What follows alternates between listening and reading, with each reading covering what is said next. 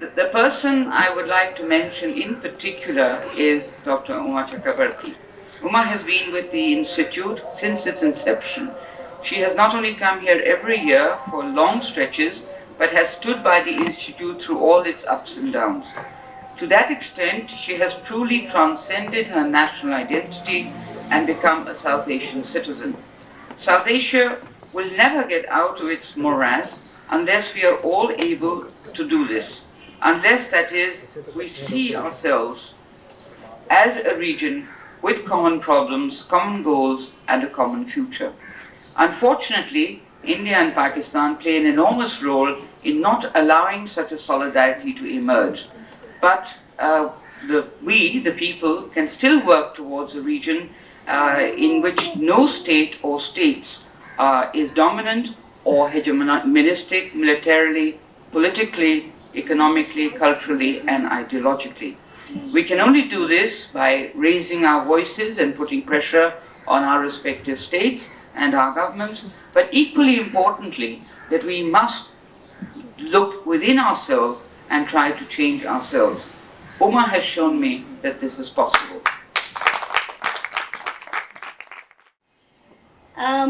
I'm going to speak to you today. I'm basically a historian, as all of you know, and for years I've done this talk, which has always been on some aspect of history or the other.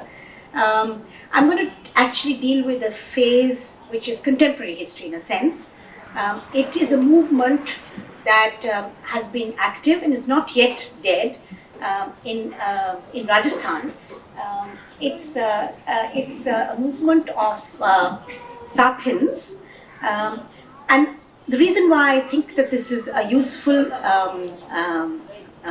lecture, this is useful for me to consider, is because I think that there are certain sort of commonalities that we have in terms of the fact that there has been a rapid investment in the idea of development all across South Asia, and in many parts of South Asia we also have the emergence of development agencies. Now this is something that I think it's time for us to also think and evaluate. I take the single case of the Sathins in Rajasthan, and I want to look at the kinds of contradictions that you can get into when the vision of the different partners in this process is actually distinctive. So I think the question that I'd like to ask at the end of this is, it's time for the women's movement to actually do a kind of evaluation of where they are. I'm going to read today, partly because I have a bad tooth or a bad throat, I'm not sure which is really, my students are telling me maybe it's cup because I've been sort of holding forth for 3 hours every morning. But I don't think it's that. I think it's just an infection. Basically, I'm also going to read it because I think that there are a lot of points in the detail and I want to be able to cover them all. This paper is an attempt at examining the complex relationship between the women's movement, women's development agencies committed to the empowerment of women, empowerment within quotes, and the state, through a close examination of the working of a single program in Rajasthan, the Women's Development Program. This is called the WDP. I'm going to use that acronym. I'm particularly concerned with exploring the contradictions as they emerge at 2 levels. One, at the grassroots, and 2, within the state development agencies themselves as major sponsors of the notion of empowerment. Through this, I hope to conceptually clarify the nature of the relationship between the women's movement and development agencies on the one hand, and with the state agencies on the other. While the program I shall examine may be specific to a distinctive region, Rajasthan in India, the issues that arise from the working of the program and the larger context of women's development and women's empowerment is not region-specific. Indeed, it has a bearing on the third world as a whole, especially in the context of the post-Beijing focus on empowerment. It's now, part of the so let's say it's a very important term in the development circles. The WDP program was launched in 1984 in 6 districts of Rajasthan with assistance from the UNICEF. The immediate background was the recognition by the government in its 6th 5-year plan, 80-85, that there was a need for women's development And thus, for the first time, the plan documented the for the first time, the plan document included a chapter on women in development. While the plan typically attributed the failure of development agencies, objectives, to the non-involvement of women. This is the classic thing they say, that is when you are looking down, they say the responsibility is cast on the women. Rather than the inadequacies of the government's plan strategies, it did indirectly concede that women's status was not satisfactory and that therefore women must be given access to development programs through innovative means. And this was the key thing, innovative means that they had to figure out. This was clearly an attempt come to terms with the new focus of on the abysmal conditions of women. This had been highlighted in 1975 in the famous Status of Women report. The 1975 is this planned with this big Status of Women committee report, which has been actually a cathartic report from the point of view of also the women's movement itself. So the WDP in Rajasthan set its aims at creating a new sense of worth among the rural women and facilitating their awareness to develop strategies regarding social and development issues. Since the WDP accepted that development was not available to women due to lack of receiving mechanisms, as they put it, it intended to create such mechanisms through what they called flexible and diversified structures. The WDP was not intended to take over the responsibility of implementing schemes, but to improve the participation, especially from disadvantaged communities. So basically, they were supposed to be focusing on the most disadvantaged. Now, within the framework of what was there, it's clear it's not a radical agenda; it's an ameliorative agenda. Nevertheless, the WDP did provide for a structure which was quite unusual, and the structure tried to link grassroots voluntarism with the security and stability of the government. So the idea was that you get in the grassroots and then you bring in the state provides the stability to the whole program.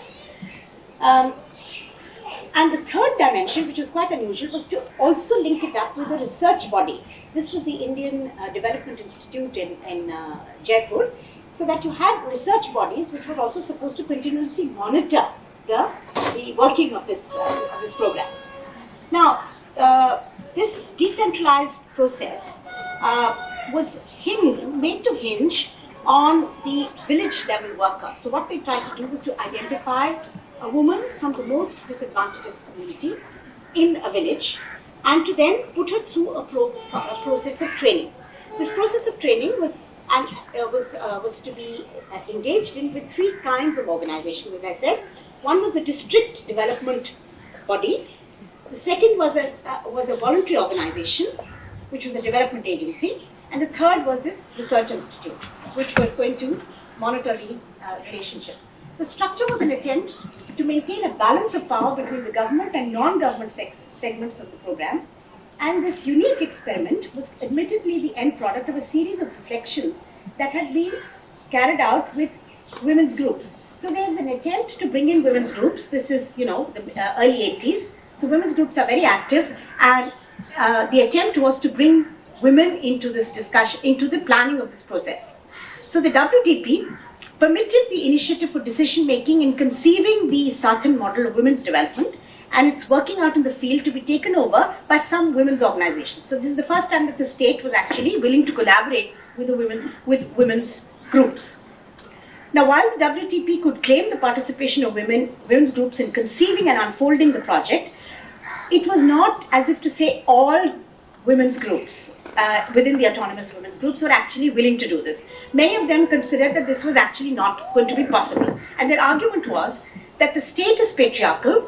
It is both a class state and a patriarchal state, and it really is not going to work. So some women's groups just stayed out of it and never got into the process at all.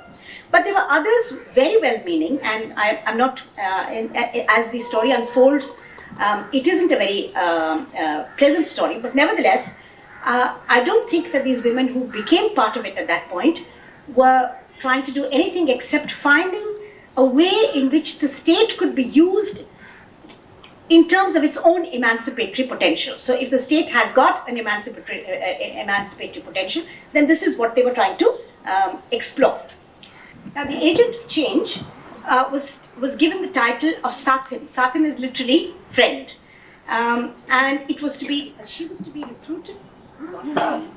She was to be recruited from, as I said, the most disadvantaged sections of the village, and she was to be instrumental in triggering off the growth of, that is, to explore women's collective strength and women's bargaining capacity, and to help them articulate themselves as a collective group. So this is what the Sathin was meant to do. Barriers of inequality, invisibility and powerlessness were to be broken, and a base provided for participatory development. So this is what is stated as the thing goes into action. But the effectiveness of the Sathin was predicated upon a transformation within the Sathin herself, so that she could become, through this process, a woman leader. So the whole point was to create a woman leader out of her.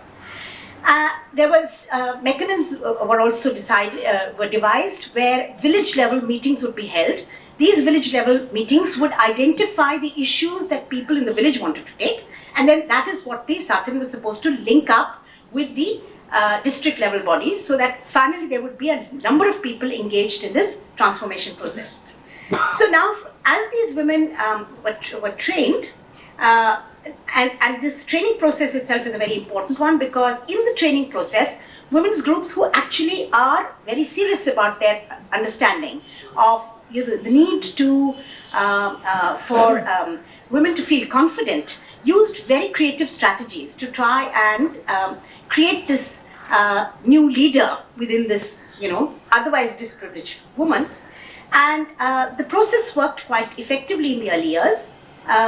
Women would hold these meetings, they were called jajams, and at these meetings they would identify issues that were taking place that needed addressal in the village itself. And they found a whole host of issues that they could pick up.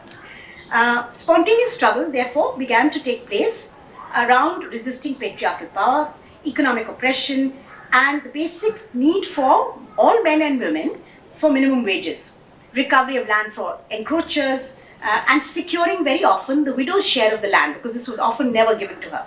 So similarly, employment opportunities, safe drinking water, I mean, they were just taking on issues as the village itself decided which the issue should be. Now, one of the early issues that were taken up was a case of rape, and this was interesting. How did these women take this on? How is it sort of treated as distinctive? Now, you may be all familiar, perhaps, I think Pakistan also is likely to have sort of village level leadership, which is some kind of a panchayat or some kind of statute, some kind of a body where hereditary rights exist. They were often, in Rajasthan, they're often caste panchayats. And these are bodies which normally would decide issues that come up in the village. The tendency always is to diffuse the issue, especially if it's a woman's issue. And so in one of these early testing cases, there was a rape of a woman that took place. And typically, the body, the statutory body, tried to diffuse it by saying, find the man. Now, the women who by now, sort of, now certainly seeing themselves as very, having a different understanding of the way in which you should deal with this issue, said that they wanted instead to file a criminal case. So they didn't think that justice of simply finding the individual was going to be satisfactory as far as they were concerned. So, and they succeeded in doing this, but they could do this only because they had this three levels of support for themselves. Similarly, for instance, in another village where the issue was where is the drinking, where are the wells to be located, they came to the conclusion that two tube hand pumps were to be installed. One, they decided, must be in the Dalit Basti, in the Basti where the Dalits normally don't have access to drinking water. So that is, now this immediately set up a contradiction in the village, because the upper class, tried to resist this. But again, they were able to carry this through, even though there was violence in the process. So essentially, the possibility that is, as long as the three tiers worked together, as long as the support was available through the development agencies and to an extent from the district bodies, they were able to actually execute some of their fairly radical, at least they were able to participate in what would be termed as a conflict within the village. Unfortunately, however, this early phase did not last. Partly, I think, the district agencies, the support, as I said, of the district agencies was crucial, and an inherent contradiction in the entire edifice began to surface. There is a contradiction in this. Put simply, is it possible to have power from below if you have authority from above? Further, government agencies could not suddenly disempower themselves to empower vulnerable women, normally at the receiving end of their power. They are in the habit of just, dictating things to you. Fairly early on, the working of the program, one of the issues the Sultan had to take up was the linking of famine relief to family planning targets in the area. Now, this was never actually written up, but the subculture, the subtext was that only those women were employed in the family planning relief programs, the poorest who need it, only if they accepted also the sterilization. So now the women, these Satins, who had actually had long workshops in which they talked about themselves and their disempowerment and the way patriarchies work, and had all the time been told that the patriarchies are operating basically in your own areas, suddenly found the state itself to be as patriarchal as anybody else, because their bodies were subject to control by the state, not just their kinfolk. So it's in this context that the contradiction first manifested itself. Now, while women were made targets of the sterilization program, the government agencies, which could fulfill targets, were actually told that they could have free global tours if they had a certain number of sterilizations performed. I mean, this is the crudest form of initiative that you can give to people, but that's what actually that's what was actually done. So their leadership, they were to be rewarded for their extraordinary leadership quality by just giving them these global tours. Now, one of the things that worked in favor of the Satin mobilization against this kind of linking up of family planning with the famine relief was the fact that the Satins published a newspaper of their own, a little newspaper which was called Satin Ro Kagaj. That is, it was the paper of the Satins. And they used to collect their information and then publish this and circulate it around amongst themselves. Many of the Satins were illiterate, but they would have it read. And this was a means by which they kept track of what was going on in different villages. So they knew that it was illegal to link them together, but it was actually happening because there's this silent way. I mean, the government is not likely to actually tell you what it's doing, but it links it in other ways. So it's this thing that for the first time, set up the contradiction. Now, really, this is a contradiction in which the development agency, which was involved in the district level, should have been on the side of the Satins.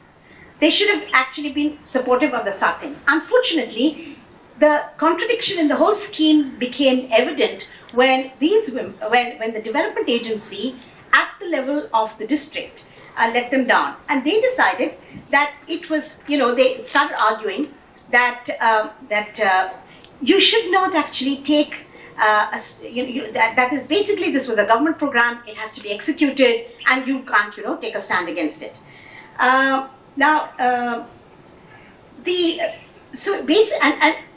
even suggested that the logic of having a feminist position was to not get into a controversy. So their argument was just stay out of the controversy, let the state and the Satins figure it out for themselves, and we don't take a stand.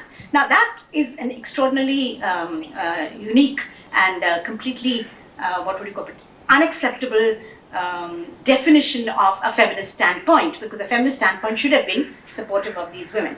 So essentially then the issue led to the beginnings of a confrontation between the Satins on the one hand and the development agencies implicitly, and then of course with the state. You'll find that, for instance, if the women did not participate in this linking up of this program, then they lost their honorariums for 2 months. And it is interesting that earlier on, the issues that women had thought that they would like to take up, I mean, after long workshops, they identified that there were 2 issues that were very crucial to women. One of these was regarded as the issue of land. They identified that. And the second, they said, was health. Now, it's interesting that they decided the issue of land was too political. So they dropped it. They didn't actually take it up, and they took health in its place. Of course, on hindsight, we can say that there's no issue which is not political, and health is as political an issue as land is, and that's what began to unfold as far as the program itself is concerned. Now, what is the attitude that you get as this contradiction emerges? Essentially, the Sathans were accused of working against the national interests. So you can see that the national interest is always brought in a variety of ways, and that's what. And this is the first kind of betrayal that the Sathans suffer. Now, soon afterwards, during this period, the Sathans also decided that they wanted to have a support of their own. So they set up a union of their own. Now, this again came out of those training workshops where it was always said that women should be collective, they should form collectives and they should form groups of themselves, because you had greater strength if you were in a collective. So the Sathans had set up a Mahila Samoh. And one of the things that they then tried to take up as a collective was again the issue of wages. Now, it was very interesting that it started off with this with a kind of paradox. The Sathans were getting an honorarium of 200 rupees a month. It was an honorarium, and they went off to mobilize in one of their campaigns, when they went off to mobilize menfolk and womenfolk in the village for minimum wages. The men turned around and laughed at them and said, "What are you talking about minimum wages? You guys are working for, you women are working for, this pittance of 200 rupees. So these women realized that, what is being passed off as a sort of fine distinction, I mean that it's an honorarium, it's not a wage, is something that they began to understand, and they argued that, suddenly they did a spontaneous strike. They said, they took over the mic in a common mela, where they set up real panic amongst the district development agencies, because they took over the mic and they said 200 rupees is too low, we just have to have better wages. Now, the mela was quickly declared to be closed.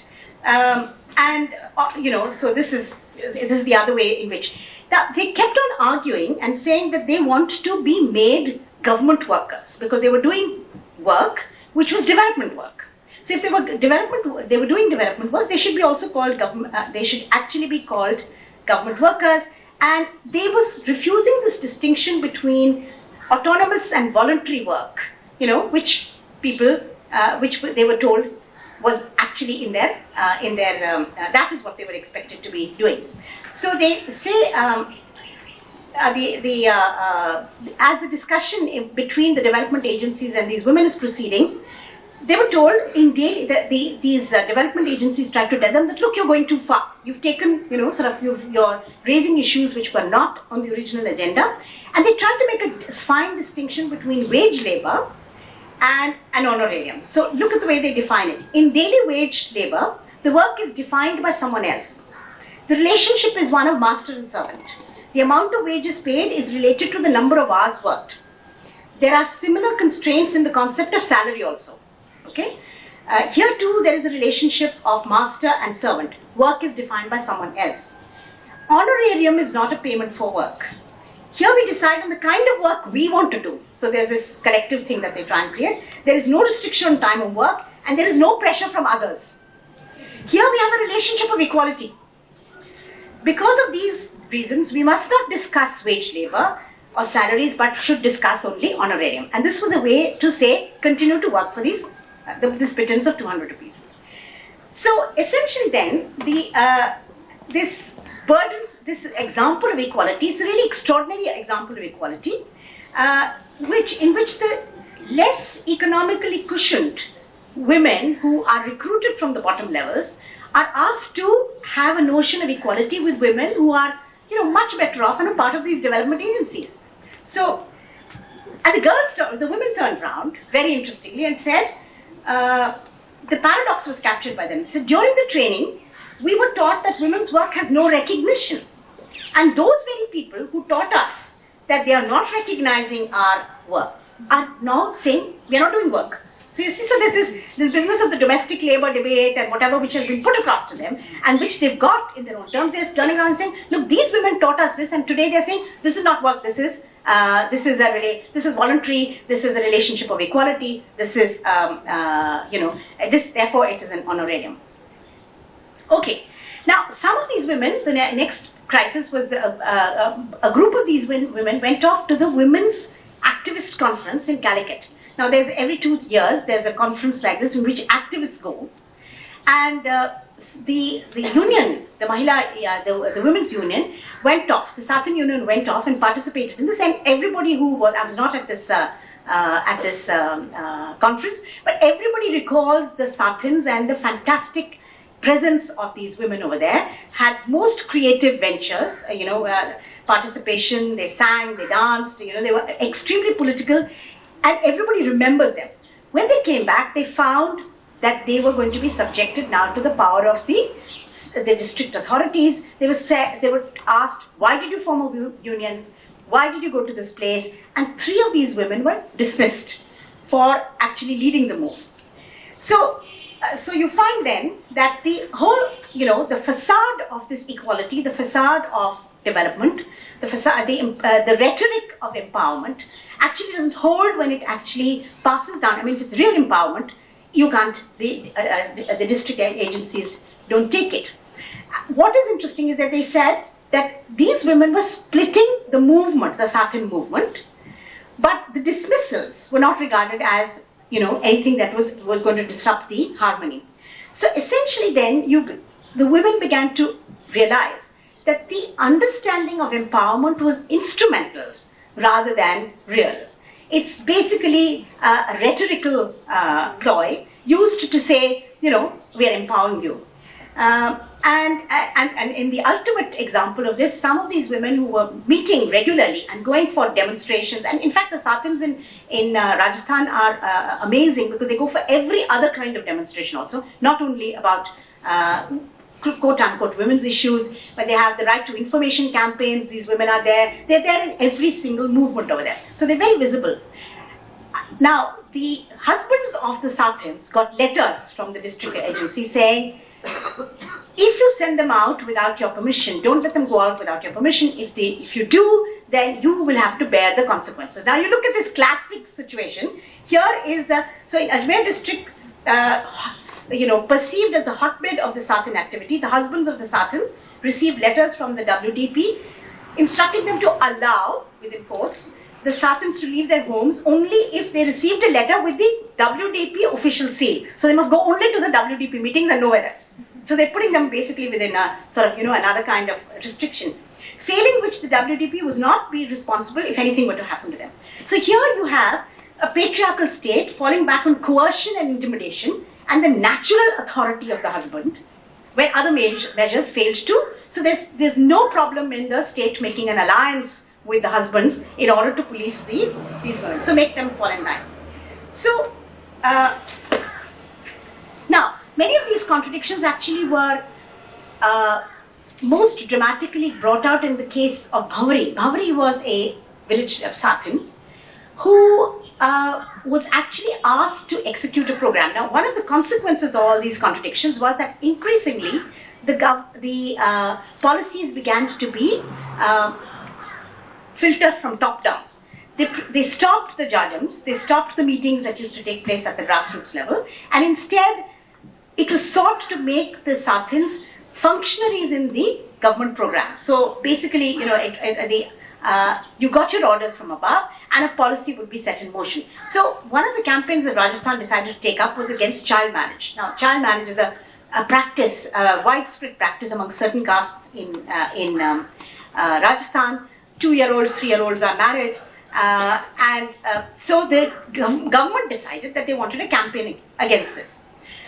Bhavari was asked to, like all other Sathans, to also keep track of possible marriages. These would take place during a particular season. There's a particular month in which these marriages would take place. And she found that a prominent Gujjar of her village, she was a Kumharin, so she was a potter, she was much lower down in the caste system. This Gujjar, in this household there was going to be a marriage. And so she, so she first tried to persuade them. They said no. So then she went back and she communicated with her district level authorities. And finally the district level authorities came, tried to intervene. The marriage was performed secretly anyway. But Bhavri had to pay the price for actually focusing on this at all. And finally, in an active reprisal, the Gujars in that village, the prominent men in the village, gang raped Bhavri.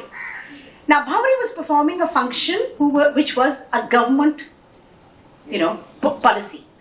She, so there was all this ambivalence now that was set up. Is she a government officer? She's not, but she's performing this. So there's this way in which she was given 10,000 rupees or whatever it is as compensation, but on the whole, the machinery, the state machinery was not at all sympathetic in her taking. It is again the women's groups that came to support her, and when the case was finally lodged, the women showed their solidarity because 180 sittings and hearings took place, and the women's groups went for every single one of them. Unfortunately, the justice system being what it is, Bhavri did not get justice. They upheld the charge of assault, but not physical assault, but not of sexual assault. And basically they said, they constructed this romanticized notion of the community. How can a community, do this to one of their own bahus? It's not possible, and the judge simply threw the case out. The matter is in the High Court. It remains an issue, which shows you not only the contradictions in the system, but that 20 years down the line after the women's movement, something like this is still one in which the police, the state authorities are really difficult to break into. Now, the Bhavri case, which has been fairly well covered and people know about this, should not let us, not lull us into forgetting the everyday struggles that the Sathins were performing, which they continue to do. And so Bhavri herself, said in a nice way in which she inverts the logic and the statement of the development agency. She said, and the district authorities. She said, "Sarkar ne hi to sikhaya tha ki chup reh karke अन्याय mat saho." So I am now doing. That's what I'm doing. So you have this, rhetoric turned around. But the Sathins who, and these contradictions as they emerge have not actually been one in which the advantage has been with the Sathins. Part of a fundamental reason why this has been a letdown has been because the development agencies themselves have not supported the Sathin struggle, and they have been quite complicit in allowing this program to be completely revised. So now it has become a program. The Sathins are not being appointed. Whoever is left is left. Their wages remain 200 rupees. Their honorarium remains 200 rupees. And in its place, they've set in what is a totally different kind of program in which they are simply to execute government orders. So they have now become, as they themselves put it, they run creches, they do dalia distribution, but that's it. There's no longer any way in which they can actually go and mobilize the village women in the issues that are important to them. So there is therefore a totally different paradigm that's been set in motion. Ironically, what is interesting is that the government, when it goes to every international forum, Vienna, Beijing, wherever, they're always proclaiming the Sathin program as their great success.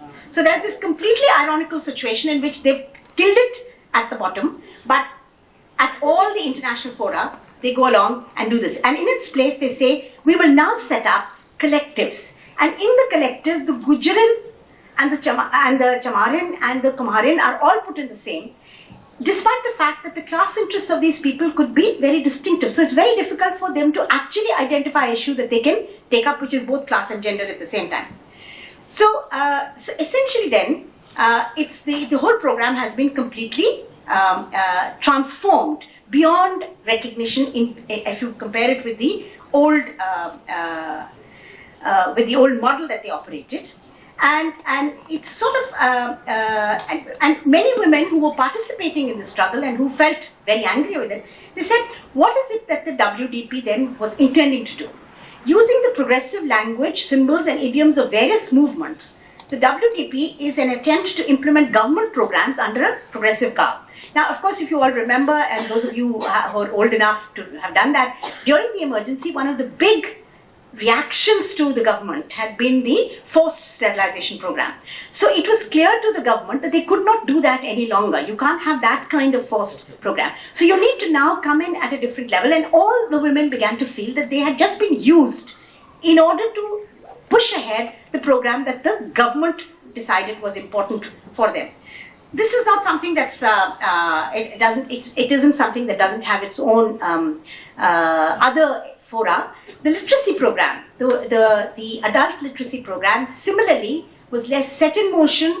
When it became really radical, and when it took off in the anti-Arak, the women decided that they were going to take an anti-liquor campaign. When that happened, they pushed the government. In many places they did succeed, but in many other places they transformed the literacy program itself, or wound it up, because they found that it was setting up too many contradictions. So essentially you'll find that they have to hold the programs that they're unleashing, because it can have unintended consequences which they are not prepared for. I think the tragedy in all of this is that it has split and confused women down the line. And that's the question that I think that we need to think about. As one woman put it to one of her development agents, women in the WDP, she said to her, one of the Satans said, "Behenji, when you talk of equality, are you talking of equality with my husband, who is a landless laborer? Or of equality with my landlord, who owns 60 acres?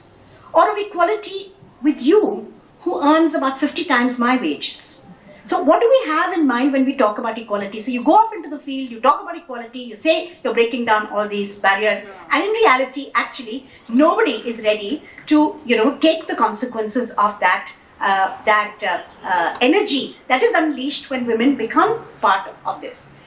So, question that we need to, I think, collectively address is, can a patriarchal and class-based state actually empower women? What does it want to empower them for? We have to understand their understanding of empowerment. Should women activists be part of the process that begins something, but which they themselves find that they cannot see through because it goes out of their hands?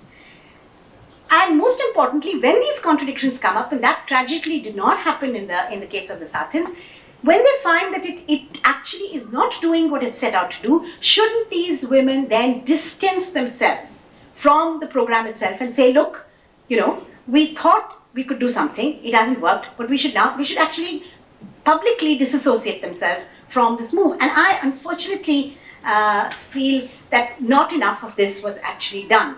So it's in this context that I think that it's important now for us to see, what do we understand by the term empowerment? What do we mean by it? What do we want it to achieve? And and I think this is a question that needs to be put now. Not development agencies have their own agenda. I think it's a question that we need to put to the women's movement. You see, what is it that you think you're going to achieve through all of this? And I think that's the moment that we have now come to. The good thing is, the bad thing is that the Satin movement is now part of other struggles. Its own struggle is something that its own program has been so totally transformed. But it's also clear that through these struggles, through the Satins, who do, as I said, participate in every other struggle, that the Satins have shown that they are actually empowered. That's the thing. That is, they understood what empowerment meant. They understood that this is how it should be translated. And they understood that, they even questioned this question, why can't we be part of the government? It's a question. Of course, ridiculously, the government turned around when this was posed to them. The government turned around and said, they're uneducated, so you can't make them government workers. How do you like that? So the government keeps you uneducated for 50 years, doesn't give you any means of literacy. When they turn around and say this is it, then they say, well, we can't make you part of the government because you're illiterate. So you have this, it's a case of the government, not recognizing its own total failure in giving to women what was their due, and women should be getting their education in and of itself, not as part of literacy, not as part of family planning programs, not because today everywhere in South Asia they are linking literacy with declining fertility. Okay, all right, but that's not the reason why women should be educated. Women should be educated for themselves, because they have a right to knowledge, they have a right to understand social relations. So really that's what has to be. So today I think the question that does arise is, how does the women's movement now look at this whole experience of, setting something in motion, failing to take off? I think it's time for them to stop and take stock and say, how do we understand development? Is the women's movement interested in development per se? And I can see that it's an important thing. I mean, I would like women to be able to increase their bargaining power, increase their food security. I would like them to do all that. But that's not the only goal that the women's movement is interested in. The women's movement is also interested and fundamentally interested in the end of patriarchy. Are these programs doing that? And if they're not, then I think we need to think about them.